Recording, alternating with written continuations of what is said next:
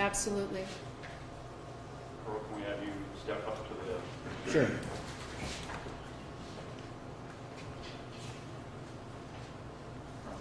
What would you say to anybody? I mean, where did the gun come from? Why did you go get it? What went through your mind when you went to get the gun? I am a gun carrier. I have a concealed weapons permit, so I legally am able to be armed. Did you have it with you? Or I did. At the time, we had just arrived from Des Moines. It was in the hallway of the house in a bag. I was scheduled to leave the next morning back to Arizona. So the gun was in my possession until I was in the car. It was a 2-hour car ride. I put it in my bag, and I put the bag immediately upon arriving in the house. I put my bag right by the door. And when you grabbed the gun, was it an intent to warn, or was it an intent to actually, did training kick in? How did that go? When I initially got into the house and then retrieved my gun, the only thought I had was, if they're attacking me, they're probably attacking my stepfather. So my initial reaction was, get out there and see if he needs help. Arriving back out there, the scene was unthinkable. One of the suspects, the people who were walking down the sidewalk, said they were attempting to render aid to your father when they were shot. Was even one of them doing that, do you think? No. My mother was the only one that was giving aid. So this whole thing ensued, if I remember this story correctly, these teenagers, high schoolers were walking down the street. You can hear them in your home. They said they were singing rap lyrics and things like that. Sir, can you talk about that, what you heard? Or... Myself? No, my parents, or everyone wants to discuss that. No, my wife and I, we were standing out in our driveway cleaning our vehicle because they had just come back from Des Moines. And it was very clear, the phrase that they were using, the racial slur. When I approached them, I did not approach them in any type of mean way. I work with young adults every day in my career. I approach young adults every day in my career. There was nothing threatening about the way I approached them. Now, it's just not okay. And it was just something that I didn't feel that I needed to stand in my driveway and have to be subject to, especially since this has happened in the neighborhood before. The only thing I would like to say is that the community of Glenwood, we realize this is not the whole community of Glenwood. They have been very, very helpful to my family and I. They've given us a lot of support, and we surely do appreciate that. And the biggest thing that we want to make sure people understand that racial slurs are not okay in Mills County. And there have been times throughout this whole procedure where maybe the impression has been given that it is okay to use racial slurs. It is not. The community understands that. The community wants this to be handled fairly, just like everybody else does. So the dropping of charges against everyone involved in this incident sends the message that racial. How does that send? What message does that send? You have to figure that. You take that however you want.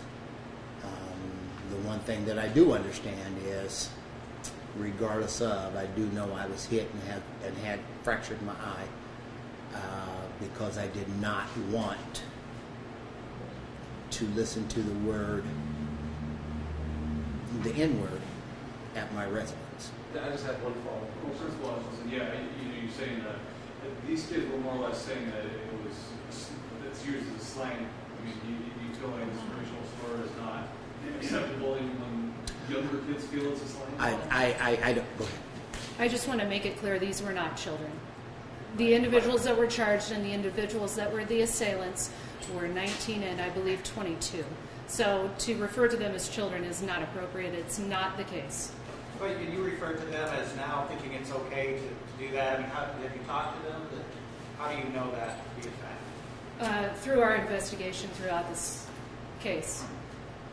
I'm sorry to interrupt. No.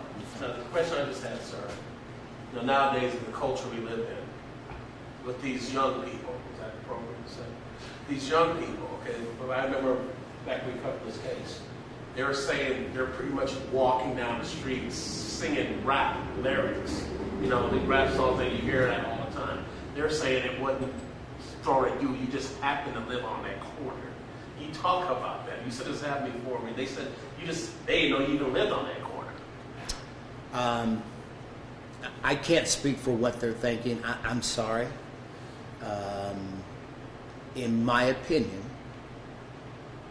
a racial slur is never okay.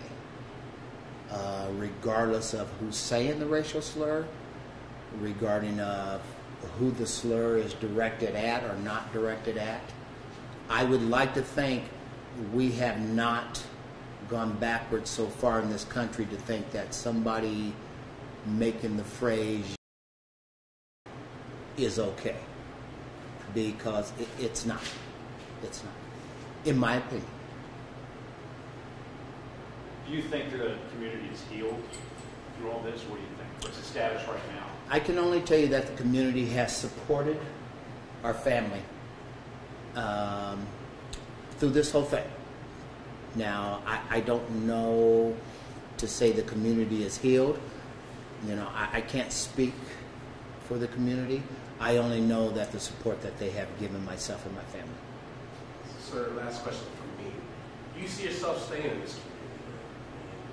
Are you okay staying in this small community where it's obvious there aren't many minorities here? Sure. Do you feel comfortable continuing to, live out your days in this community? You know, I'm very fortunate. I'm an educator that has had a lot of success with young adults.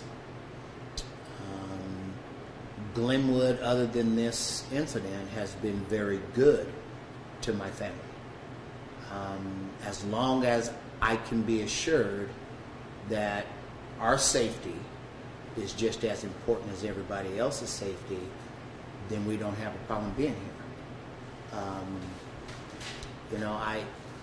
I'm at the end of my career. When my wife and I first came down here, we came down here to finish my career. I guess the big thing on that is if we know that we can be here and our safety is as important as anybody else's safety in this community, then we don't have a problem being in Glenwood. Bro, can you talk about the dismissal of the charges and what that means to you and sort of get your life back together after all this?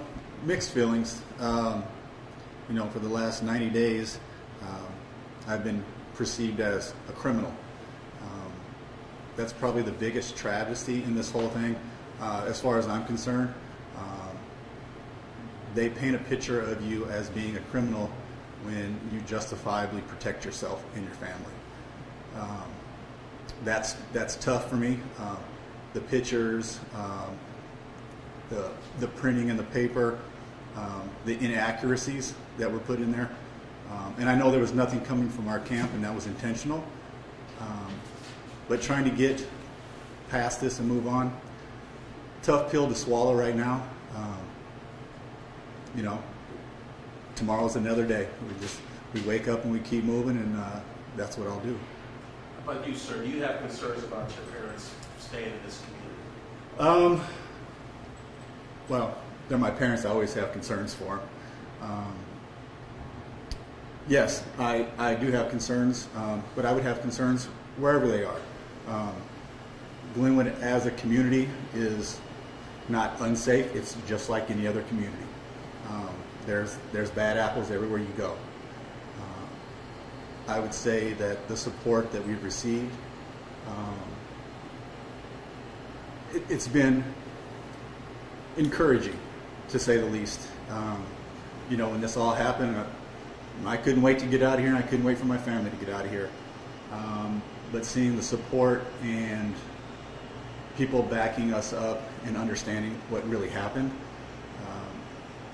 makes it a little bit easier. But at the same time, I want my family to be protected just like anybody else here. Until we feel that that's going to happen and is happening, there's always going to be that doubt about safety. There's an old saying, where do I go to get my reputation back? How do you look at that? I mean, what would you want to tell people about, in context of what happened, about you now? Well, the good thing about me is I have a tight circle. Those people within that circle know who I am, what I'm about. I know I've been in the media in the past. I grew up in Des Moines, went to Iowa State. Being in the media was never a big deal to me, so perception wasn't a key factor in defining myself. What would you want to tell people now? I would tell people now, stand up for what you believe and what is right. Never give in and never give up, no matter what's being said to you. If you're right, stand on your own 2 feet and fight. Mr. Birdsell, how do you feel about the charges being dismissed against the other 2 people in this case a week ago? Well, I can't comment on what they were thinking when they dismissed those charges. I can only comment on the fact that this is the first time and the only time that my client's side of the story has been told. Nothing in any of the reports, nothing that was ever done prior to today's date has been given to the county attorney. My Hutch has never been interviewed. Hutch has never given a statement. No one has ever talked to Randy prior to today. So the dismissal of the charges, I believe, were done without the benefit of knowing the other side of this. And in some instances, that is the bad part about the justice system. Their cases are proceeding to trial in the same track as my client's case. So it's important that to my side of the camp that we maintained our silence until the charges were completed. So the county attorney had to do everything that she did based on the information that was given at the time, and basically no information is what was given from our camp. Does that answer your question? And say someone would argue that it doesn't matter what may have been leading up to it, a person doesn't have the right to come and shoot someone else if they're just from the other side of saying that they're sitting there doing nothing, as they would say. You're saying that wasn't the case at all? That wasn't the case, and it came out in testimony that that wasn't the case. And I think if you read the information that was released, you can glean from that that they believe that that was not the case.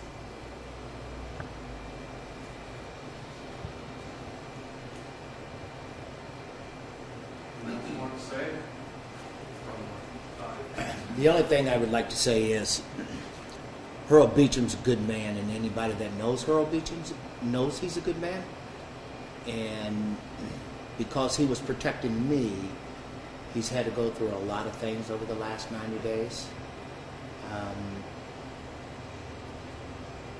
He did not deserve any of the things that have happened to him, but the best part about this whole situation is we don't have to worry about whether or not he goes to jail, because he doesn't deserve that, and he was doing things that he felt he needed to do to keep me safe. And I'm just glad justice did work for Mr. Beechum in that way, because a lot of things that we may deserve, but that was not one of him for him to be found guilty. So, we thank God for that. And one thing we're survivors. And somehow, some way, we'll pull our bootstraps up a little higher and figure out a way to make this happen for us. So we thank you folks for coming today, and appreciate you letting us say what we need to say. Thank you.